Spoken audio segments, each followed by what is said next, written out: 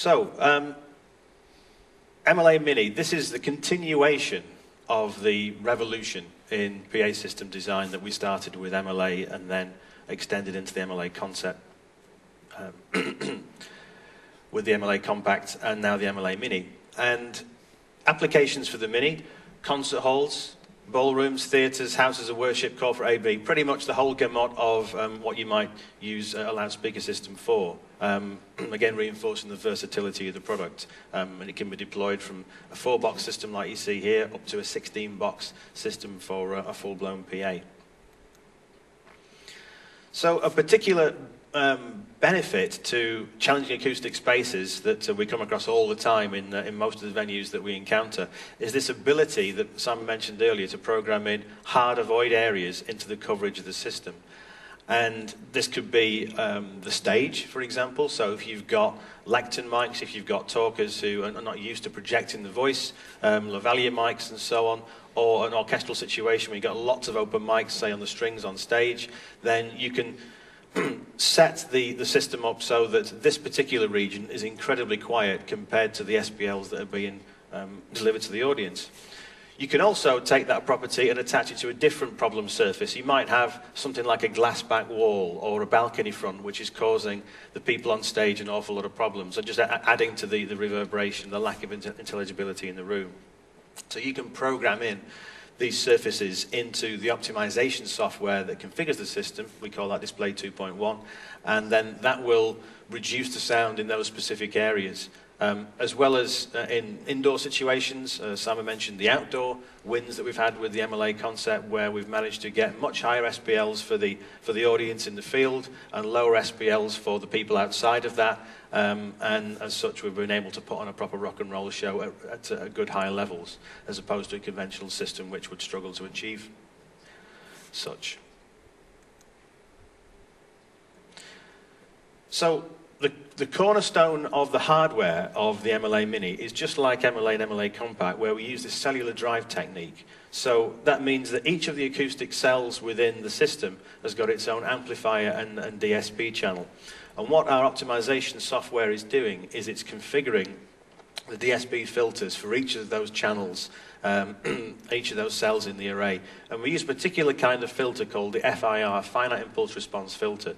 And the reason why we use that is because our optimization technique will give us filters that we need to realize which have magnitude and phase independent of each other. And no other filter topology allows you to do that other than FIR. So that's what the FIR is all about. But that's perhaps enough about the nuts and bolts of how it's done, but what's it achieving? And that level of control is allowing us to achieve very consistent sound pressure levels from the front to the back of the audience and frequency response as well, right from the point when you switch the system on, or the software has done all the heavy lifting for you in terms of calculating how to drive the system. Looking at the hardware, the Mini is a complete solution. We have 4 MLA Minis that can be driven by one MSX, which is the companion subwoofer, and all of the amplification and processing for the system sits within the MSX itself. Taking a closer look at the MLA Mini, it's a 2x6.5-inch design with 3 1-inch compression drivers centrally mounted. So if we remove the grill, you can see that it's very similar to the Omniline product that we launched back in 2007, if any of you are familiar with that, where we've got the cones of the bass drivers are actually the same shape as the high-frequency horn walls, and so this doesn't interfere with the constant directivity dispersion from the high-frequency horn, which is 100 degrees horizontal by 10 degrees vertical. And that pattern control is held down to about 400 hertz. After that, it gradually feathers out into omnidirectional below 100 hertz. But that kind of horizontal pattern control is very, very useful for reducing the effects of reverberation and reflections in a problem venue.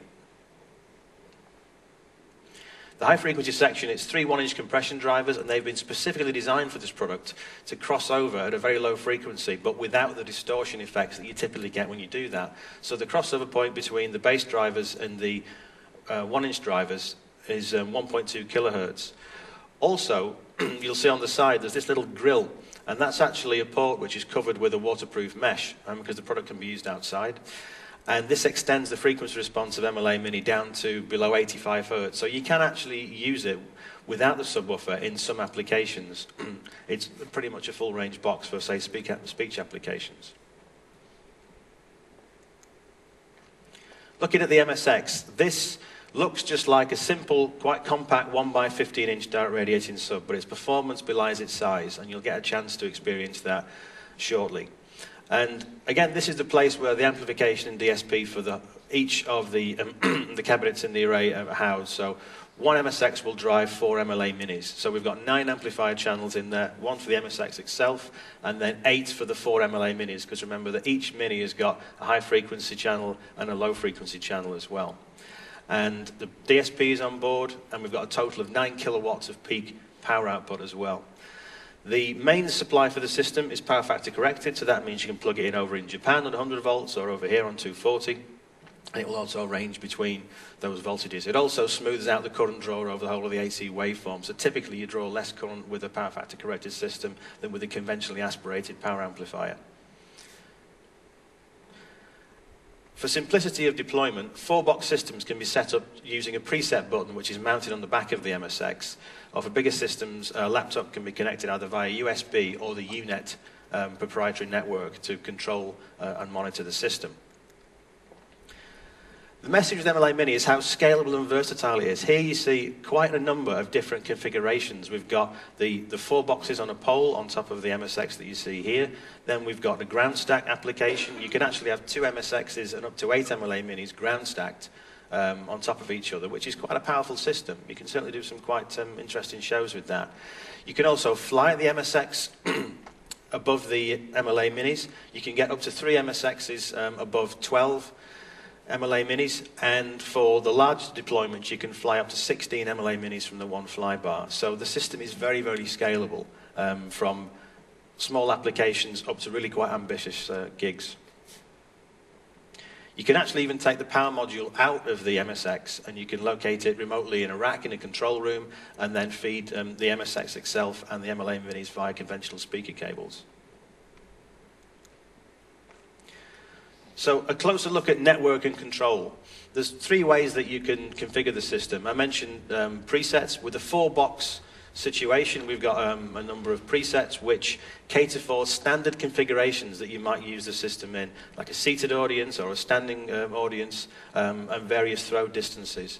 And so you don't need to use your computer at all for that. You just select the particular application in hand, configure the system in terms of splay angles and tilt angle, and then just select the preset, plug in, and away you go. You don't need to do any more than that. And the results, you're listening to them now. This is just a preset. We've not EQ'd this system. We've not optimized it. We've just chosen a preset that suits what we're doing here today. We didn't need to do any more work than that to configure it. If you want to take it up to the next level, then just below that 7-segment LED display that's showing the number 8, below that there's a micro USB port, and you can connect your computer directly to the MSX using this USB port, and you can wire up a number of MSXs using the onboard UNet network.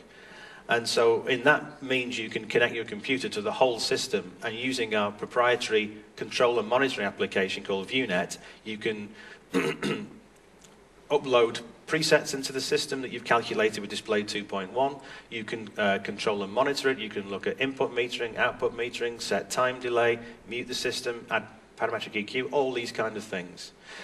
But for more ambitious deployments, then you can use the Merlin network management system. And this is how you get audio onto the UNet network. This is also where you connect Ethernet to the system. So this means then that you can use Wi-Fi to then connect your tablet PC to the Merlin, which then connects via a hardwired UNet link to the MSXs. So then you've got your tablet PC running the ViewNet application, and you can walk around the venue untethered to the system physically, and you can EQ it and control and monitor the system without being physically connected to it. So you've got these 3 different levels of engagement depending on the complexity of the system. So moving on from what the hardware is, this is more about the philosophy of what we're doing. With traditional line array systems, the array design dictates the coverage. And what I mean by that is that you can choose some display angles, you can choose a tilt angle and maybe a trim height, and that's it. That's pretty much all you can do in order to affect where the sound's going to go. So it's quite a crude tool. Better than where we came from before, but still it's something that we think we need to move on from. So with MLA technology, the user's requirements dictates the array design. So you're telling the software, Display 2.1, where the audience is and where it isn't, and where you want your hard avoid surfaces to be. And then the software is calculating display angles and tilt angle for you, and calculating all the DSP filters in order to give you those results right from the point when you switch it on. The software is doing all of the heavy lifting in order to figure out how to actually drive the array. It's doing the hard work for you. So this is a new paradigm because it's giving you this radically different acoustic approach, giving you so much more control over things like sound pressure level. You can actually type into Display 2.1 how much louder you want it to be towards the front and how much quieter at the back. There's just two boxes. You type it in the figures are calibrated in dB, and the software goes and figures out how to drive the system in order to achieve that. You can even reverse those figures and have it louder at the back and quieter at the front. We've done that on a number of occasions at some demos of the big MLA system. Somebody takes a mobile phone call and they walk away from the system in order to take the call, and we switch the optimization round so it's louder at the back, and the further away they walk, the louder it gets. Leakage. This is something which, again, is under control within the software. You decide how important it is to reduce the leakage of the sound field beyond where the audience is, and the software, again, will go and figure out how to achieve that for you. The coverage and smoothness, this is relating to actually what the audience is hearing, and it brings me back to this point of the software doing the heavy lifting for you to actually EQ the system right from the front to the back of the audience. You get a really excellent result right from the point when you switch the system on. So there's no need to put multiple microphones out around your venue and spend hours with Smart or something similar in order to get a good result. You get a great result as soon as you switch it on. Now you can spend more time with it to make it even better, but the point is that you don't need to. You can go with it straight from the point when you switch it on. Just do things, simple things like time align the subs, and you're ready to go. The hard avoid region, I've spoken about a little bit. This has been very, very effective when you've got these particular problem surfaces in a venue where you might get a reflection off a balcony front back onto the stage and it's disturbing the singer or the speaker during a presentation, and you can get rid of those troublesome reflections without affecting the rest of the audience. Sam mentioned the orchestral application where you've got open mics on stage. Also, the performers don't want to be listening to the PA system. They want to be hearing themselves and the neighbours so that they can play properly. These are the kind of things that you can achieve very well with the hard avoid property. And the smoothness of the frequency response as well is something which is really quite staggering. As you move around the room within the audience coverage area, you'll notice when you get a chance to listen shortly that the coverage of the system is very, very consistent. And again, this is something the computer's doing for us. It's not things that we spend hours tweaking and tweezing with microphones.